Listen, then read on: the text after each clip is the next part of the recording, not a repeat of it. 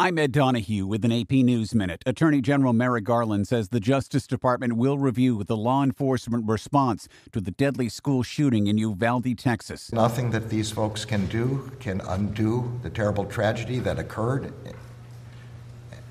and that we are just heartbroken about, but we can assess what happened and we can make recommendations for the future. A House committee heard from 11-year-old Maya Cerrillo, who survived the shooting. He shot my friend that was next to me, and I thought he was going to come back to the room, so I grabbed the blood and put it all over me. Cerrillo said in a pre-recorded video she watched a teacher get shot in the head before looking for a place to hide. She called 911 using the dead teacher's phone and pleaded for help. 19 children and 2 teachers were killed.